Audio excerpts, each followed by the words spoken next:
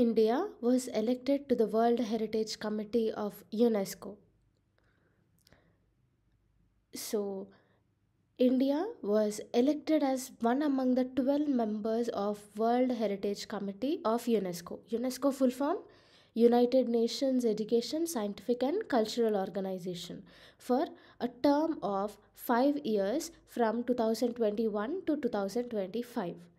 So the 12 members of the World Heritage Committee are Argentina, Belgium, Bulgaria, Greece, India, Italy, Japan, Mexico, Qatar, Rwanda, Saint Vincent, Grenadines, Zambia. So the chairman of the World Heritage Committee is Tian Zhujin from China.